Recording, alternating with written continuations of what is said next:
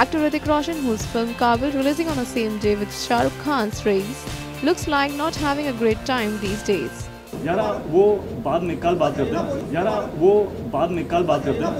This reaction of Hrithik came out when a reporter asked him about Raees' trailer at an event, where Kaabil producer and Hrithik's father Hrithik Roshan has already expressed his views, and even Shah Rukh Khan also reacted on the clash between both the films.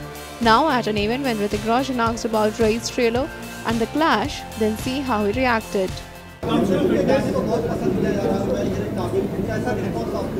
बहुत अच्छा, they are all very happy. Thank you. यार वो बाद में कल बात करते हैं. Shah Rukh Khan's Raees and Hrithik's Kaabil are releasing on the same day with different slots on 25th January 2017. And it's report.